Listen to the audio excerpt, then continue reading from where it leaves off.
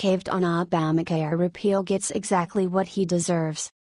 Danny Tarkanian, the son of a legendary Nevada college basketball coach who has run for office several times, announced Tuesday morning that he will challenge GOP Senator Dean Heller in Nevada's Republican primary next year. The challenger made the announcement on Fox and Friends, and he went after Heller for being a never-Trumper. He also believes that the way Heller behaves gave Nevada to Clinton during the 2016 election. Advertisement: So many people have contacted me in the past few months, saying you got to run against Dean Heller, Tarkanian said. They understand, like I do, that we're never going to make America great again unless we have senators in office supporting President Trump. Dean Heller wasn't just one of the first never-Trumpers in the state of Nevada, he was one of the most influential. He actually helped Hillary Clinton win the state of Nevada. It is nice to see someone to challenge an establishment GOP senator like Dean Heller. Tarkanian may not be the best challenger because he has failed to win in previous office runs. It's actually worrisome that these are the only people standing up to people like Heller. Dean Heller is a traitor. He is a Democrat in a Republican suit. Heller was one of 6 turncoats on the repeal of Obamacare. There has been no real vote to repeal Obamacare. But on the closest thing the GOP has advanced this year, Dean Heller was a traitor. In 2015, a repeal bill, one that repealed as much of Obamacare as possible without 60 votes, was passed by a majority of the Senate. Among the people who voted for that bill were Dean Heller, John McCain, Shelley Moore Capito, Lisa Murkowski, Lamar Alexander, and Rob Portman. This bill was supposed to be vetoed by Obama, and he vetoed it. With a skinny repeal vote, the GOP has managed to muddy the waters on who actually opposed Obamacare repeal. Heller is avowed to stopping Obamacare from being repealed. Advertisement: What do you think?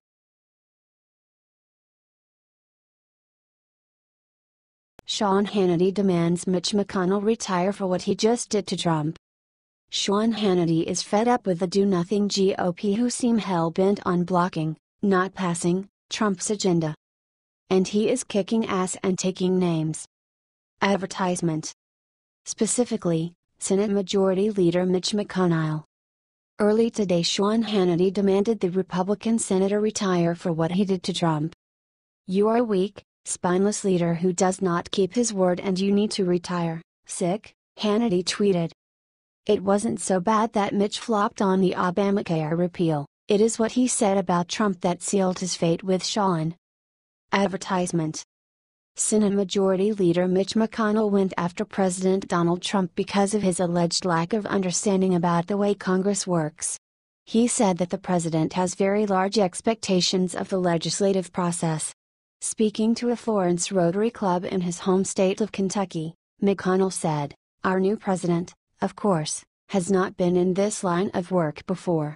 I think he had excessive expectations about how quickly things happen in the democratic process.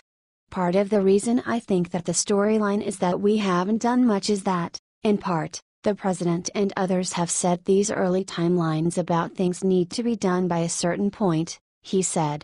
Mitch McConnell also emphasized that the public should just wait the whole 2 years of this Congress before giving judgment. Well, you're judged based on what you do day one at any job, this job should not be any different. He stressed that the misperception that Congress is underperforming is because of too many artificial deadlines unrelated to the reality of the complexity of legislature which may not have been understood. McConnell also whined about Trump using Twitter. "I've been and I will be again today, not a fan of tweeting, and I've said that to him privately," he said. "I think it would be helpful if the president would be a little more on meth."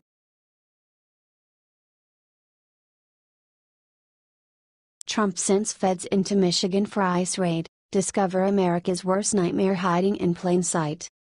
Former President Barack Obama allowed Muslim refugees to enter our country. Thanks to his policies, Michigan has become a home for Islamic extremists. Among these refugees, there are a lot of criminals who are hiding in under the guise of a humanitarian effort. Although Americans were demanding tougher control on the border, Obama didn't want to hear any of it. However, thank God Trump became president. He immediately enforced immigration laws in order to protect our country and its people. Freedom Daily reports, just recently, federal agents went into Muslim-infested Michigan to conduct a raid, and what they found was disgusting. Of course, the left is losing their mind over the fact that our laws are being enforced, but it is about time. Over the last several years, illegals have been entering the country and committing horrific crimes ranging from murder to sexual assaults. A few weeks ago, ICE conducted an 11-day raid in New York and caught a lot of bad people for sex crimes. Now, another raid was conducted, but this time it was in Michigan. During a 4-day raid, ICE discovered that almost 80% of the illegal immigrants committed crimes. This is horrible. Freedom Daily reports, of the criminal convictions, they ranged from DUI, domestic battery, contempt of court, possession of open intoxicants, criminal sexual conduct, child abuse, fourth degree, child neglect, destruction of property, domestic violence, larceny, false identity to law enforcement, and attempted identity theft, among other offenses. The 33 arrestees are from 4 countries, Mexico, Liberia, Guatemala and El Salvador. Some of the illegals who were arrested will be prosecuted for re-entry after deportation. This felony is punishable up to 20 years jail time. However, the illegals that won't be prosecuted will be removed from the country. Operations like these demonstrate that ICE is focused on the arrest of dangerous criminal illegals. The agency will continue to protect our nation and uphold public safety. Something like this would have never happened under Obama's administration. Our country was neglected for too long thanks to the Democratic policies. However, because of our new President Trump and ICE, our country is more protected and secure than it was before.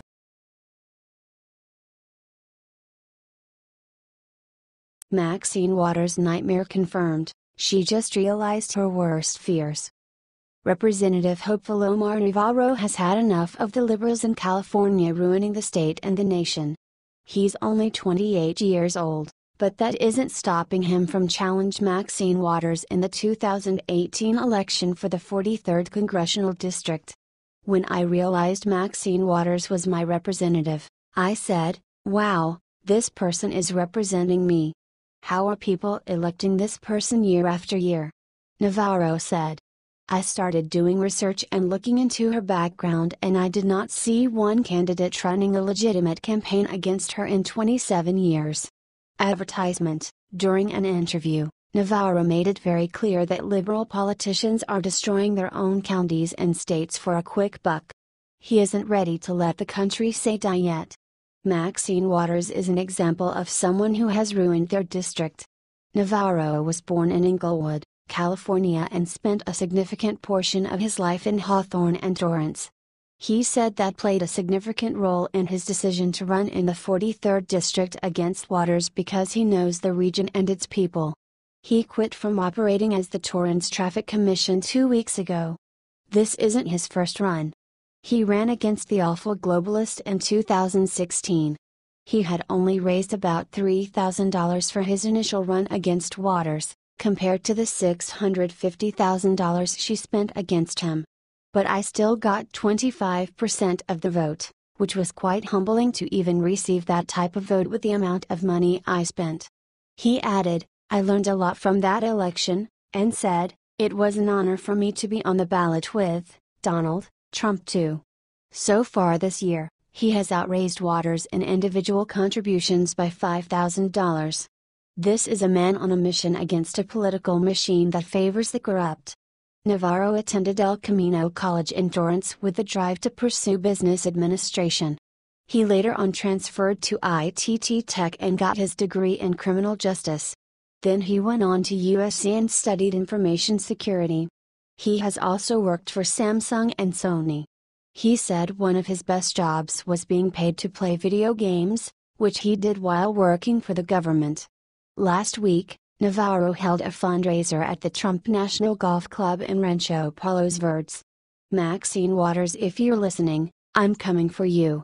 Omar Navarro is campaigning on a bevy of issues. They include job creation, solving the homeless problem, preserving the Second Amendment, incentivizing legal immigration, business growth, job creation, and better care for the veterans. What are we doing for our homeless veterans? Navarro asked. I don't like seeing people that protected our freedoms ending up in the streets, Navarro said. On immigration, he added, I'm a big supporter of people coming here through the right process. My mom came from the northern part of Mexico and my father came from Havana, Cuba. But they both did it right. They didn't break any laws. They respected the law. If Trump had a 2% chance, what do you give Navarro? Advertisement, share this story.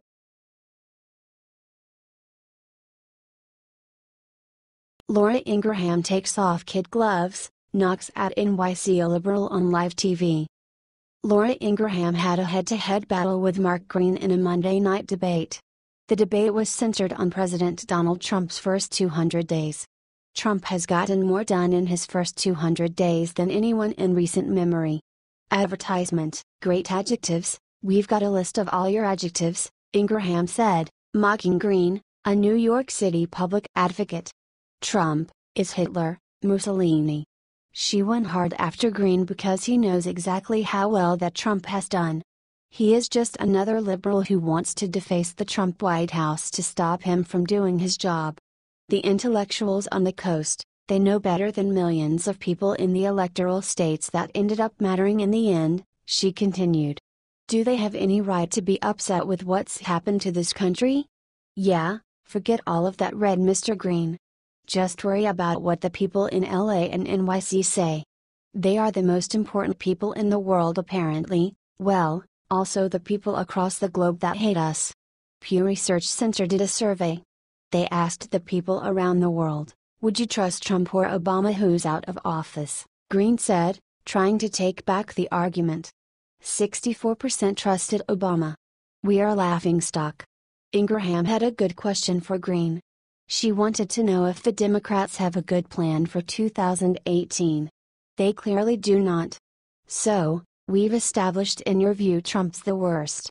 Mark, pipe down for a minute, Ingraham said, clearly annoyed. Okay, what next for you?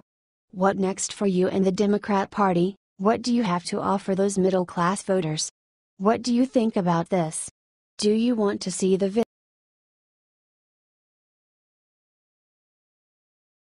Air Force General accurately predicts how long it would take to wipe North Korea off map. Retired U.S. Air Force Lieutenant General Tom McInerney made an announcement on Fox News on Monday. He said that if the North Korean regime decided to launch a nuclear attack on the U.S. or South Korea, the despotic regime would only about 15 minutes to enjoy it because then the country would no longer exist. If he gets our full nuclear retaliatory capability, within minutes after one round going into Seoul, there will be nothing left, McInerney told Fox's Liz Clement on Countdown to the Closing Bell. Advertisement, if you go to Airborne Alert, we used to call it Chrome Dome, with nuclear weapons, and then we start building up our other forces, etc. He will not last 15 minutes, McInerney said. The U.S. Air Force has control of all ICBMs in the U.S. arsenal. They're all prepped and ready to go at all times. As are the nuclear bombers. There are bombers that run a rotation in Guam, but the regular duty station for the nuclear bombers is Minot, ND and Barksdale, LA. The Washington Post announced on Tuesday that U.S. intelligence reports on the progress of North Korea's nuclear program had believed that the regime is now miniaturizing the nuclear bombs. They believe that the nation now has around 60 nuclear devices. McInerney gave his solution to the impending danger from North Korea. I would form a political area treaty organization, similar to NATO, he told Clement. I would have South Korea, Japan, Australia, New Zealand, Philippines, Thailand, and other countries out there form a bulwark, not only against North Korean expansion but at Chinese expansion. I would start moving in more THAAD missiles. I would put our nuclear retaliatory capability on ground alert. I would start increasing our naval and air forces in the region. Advertisement, what do you think of this?